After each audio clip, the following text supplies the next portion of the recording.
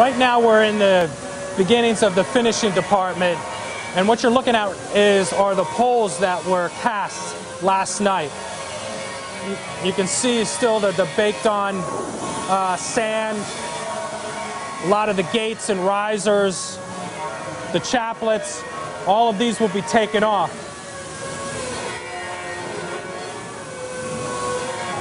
But this is when the pole starts to become what it is, this beautiful decorative element going from start to finish.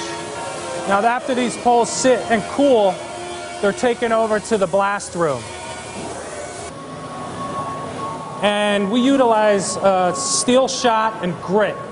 And the worker will come in here in his protective suit and shoot these poles with a blast gun, which you can see takes it down to bare metal from the grit and the steel shot. So all the baked sand and any of the impurities that were left on the casting are removed. We're still in the finishing department, and what you're looking at right now are some of the Washington twin cross arms. It's actually upside down. You see these areas here. This is where the fixtures slide on. It's a twin cross arm, so two luminaires go on top of it. But you can see the decorative element, and the arm is starting to come into its own of what, showing the detail, grinding off any of the harsh flashings or debris that's on the casting when we pull it out of the mold. What you're looking at here is, again, some more of the hard finishing, getting off some of the chaplets, cleaning off any of the debris that's, again, been cast into the pole. This is a standard process, and again, the poles and the shafts are starting to come into the finished product.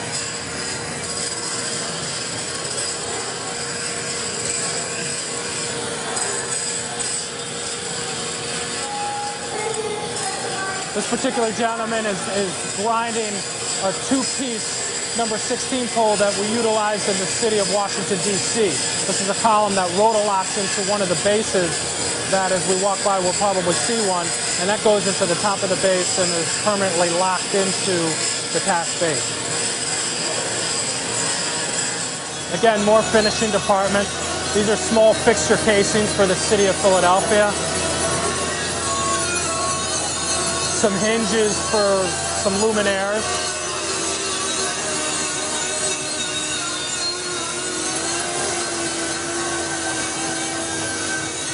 This particular gentleman is grinding one of the cast electrical junction boxes I talked about.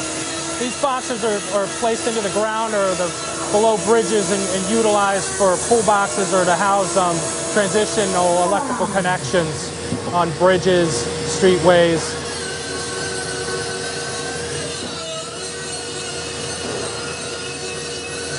Still a formidable business for Spring City, and we've actually seen a resurgence in it because of the cast iron.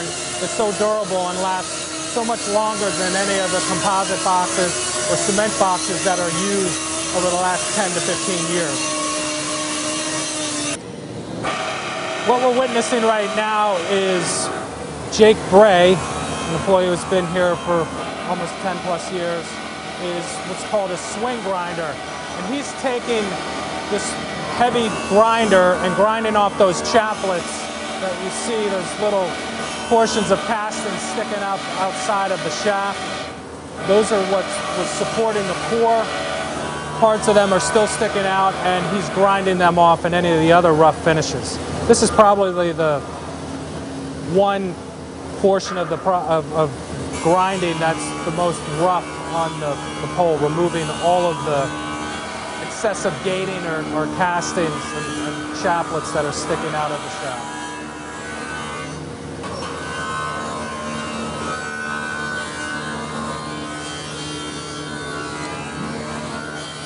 What you see here is a gentleman doing some of the fine sanding on one of the Washington poles we talked about that had been casted this morning.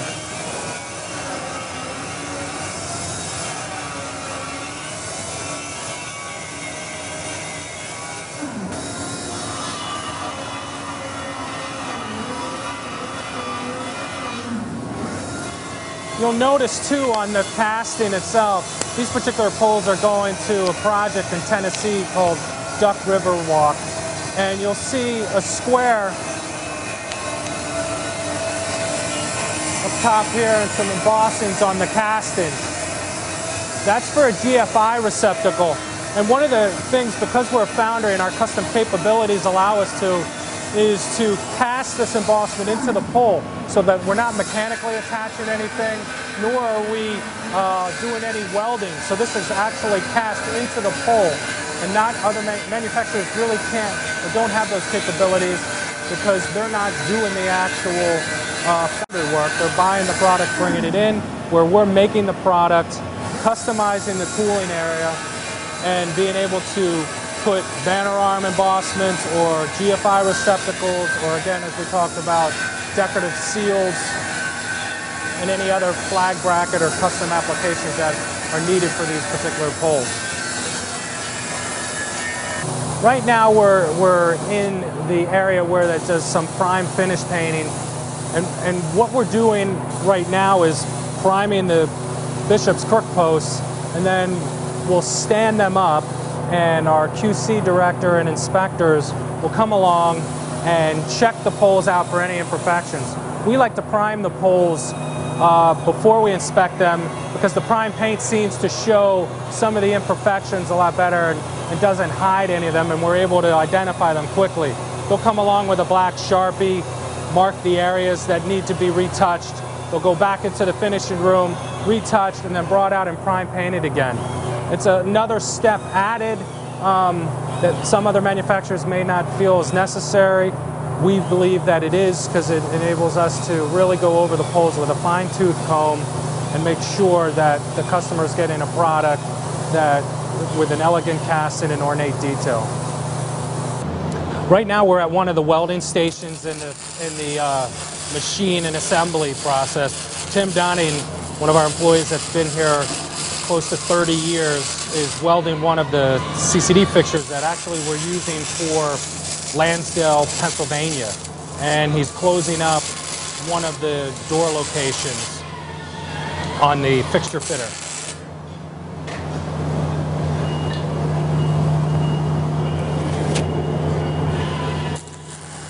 Tim is an AWS certified welder that requires certain classes to attend and maintain his constant certification. And a lot of PennDOT projects require that, as well as Department of Transportation.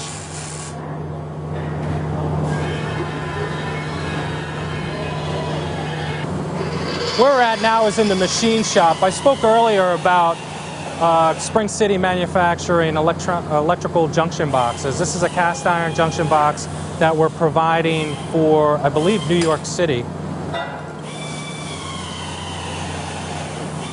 These junction boxes are used in bridge decks, streetways, roadways, and it's still a viable business that we participate in.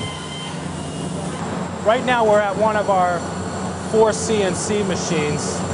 This Haas machine is a computer numerical controlled unit that what we're doing right now is we're drilling and facing one of our LED lids for our Franklin Square unit. And he's set up the jig, and eventually this thing will turn around and go into the room behind it in this machine and start facing as the other one's being completed. So we can work on basically 2 units at once. What this does is eliminate any human error, especially with the LEDs. The placement of the boards is extremely important. And it also helps with some of the other machines that we use to eliminate any mistakes and also have interchangeability.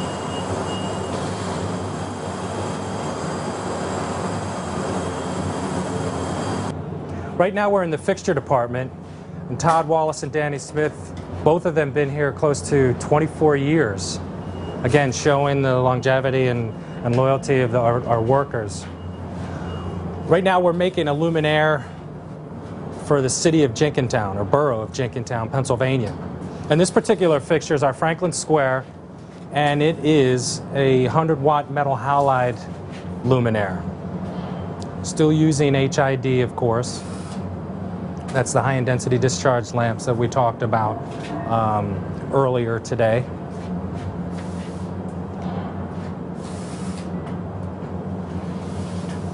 Now this particular fixture is a horizontal lamp application, and we achieve those certain distributions. Obviously, we start with our engineering firm, or engineering side of the company up front in the office, where we talked about the photometric engineering and design of the reflector systems. We get these light distributions by a few different ways of dispersing the light. Refraction, by using internal refractors. This particular luminaire has a hydroform reflector in it, and we'll show you that as Todd brings it over to the lineup of the fixtures. This is the hydroform reflector that I was talking about. Thanks, Todd. You can see this is where our ballast housing is. This is where the lamp goes, and it's a horizontal application, so it meets the cutoff requirements. And this is just one other method of how we disperse the light. Thanks, Todd. This is our fluting machine. We're one of 3 companies in the United States that flute steel. And basically what this system is what you're looking at right here is the steel mandrel. And we slide a smooth tapered tube over that mandrel, as you can see here, and it's compressed with these wheels as they press into the valley of the mandrel, which is called a cold forming process. And it's about 30,000 pounds per square inch that's pressing that steel down into the valley and creating that flute. Now, steel fluting projects are usually projects that we do where the pole heights exceed 16, 17 feet. Typically, cast iron product is not made any taller than that for the economies, as well as just the size and scope of it. Steel offers a much less expensive product, but it enables you to really be utilized for, you'll see applications such as banner poles or tall 40-foot roadway poles. It really enables you to get to heights that you wouldn't be able to do with a one-piece cast iron pole. We do a lot of steel products with the City of Boston, roadway poles for Washington, D.C. The City of Norristown, Pennsylvania is an iron and steel combination. Bloomsburg is an iron and steel, and Kutztown that we've done is an iron and steel. So there are plenty of projects that utilize this application. Right now we're looking at the midsection of the fluted machine, and you're seeing the hydraulic piston push the smooth tapered shaft into the rollers where it's compressing at 30,000+ pounds and forming that cold flute into the steel shaft. Where we're at now is at our wet painting facility located on site.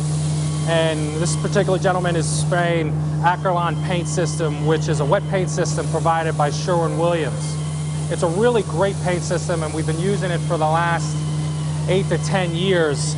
Part of the system or the benefits of it is its quick drying time. It's very durable. Obviously, with the quick drying time, it allows us to move the product and within 24 hours wrap it and get it ready to ship. It also is extremely well and vandal resistant, meaning the paint system is extremely durable to where if there's anybody who tries to put graffiti or sprays another type of paint on top of it, it can be removed very easily.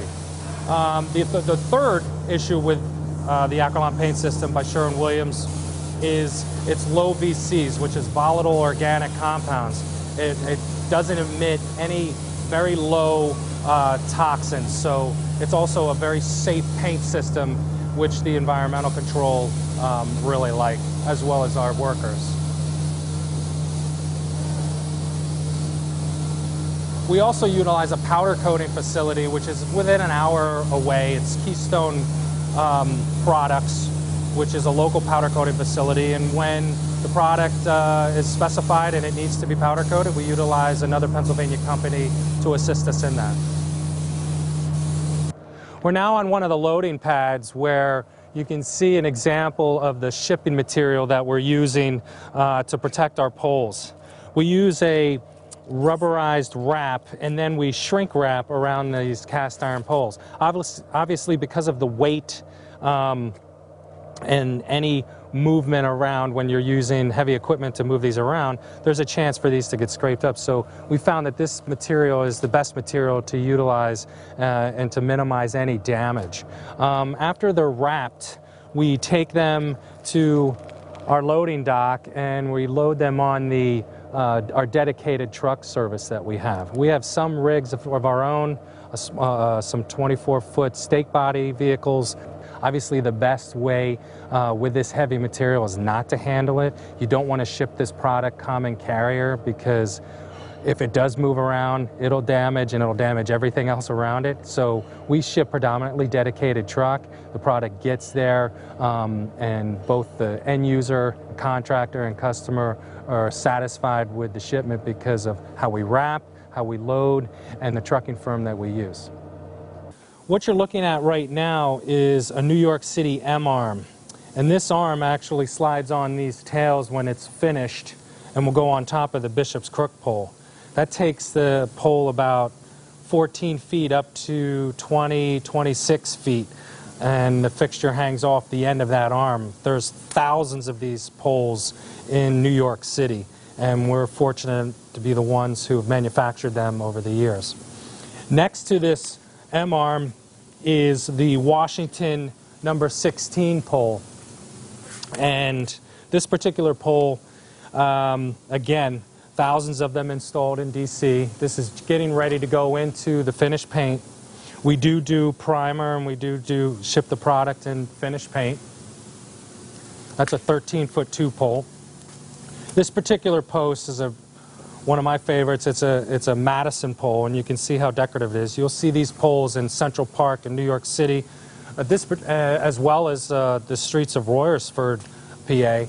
And this particular setup is going to our own Lansdale, Pennsylvania. The base next to it is kind of its big brother. You can see similarities in the style of the base. This particular base goes to the city of Norristown, Pennsylvania, and it wraps around the steel shafts, as we talked about when we visited the fluting machine. So the steel shaft, this is actually a 2-piece casting, and it'll wrap around that steel shaft to give it its decorative look. And finally, the Bishop's Crook pole. You saw it today being manufactured. It's one of my favorites. This is still in its primer stage, and it will be going into the finishing paint department probably tomorrow.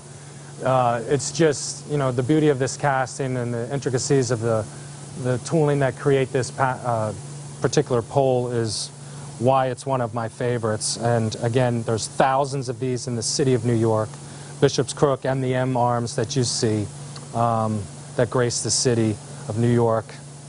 That pretty much ends the tour that you've seen here at Spring City. We'd like to thank PCN Tours for coming in and being able to tell the Spring City story, where a small town in Pennsylvania with 110 employees are able to be the major provider of decorative street cast iron and aluminum fixtures all across the country. New York City, Boston, DC, Philadelphia, the major cities, even gracing the main streets of Walt Disney here in the States and abroad, and of course our wonderful capital in both Harrisburg as well as our nation's capital.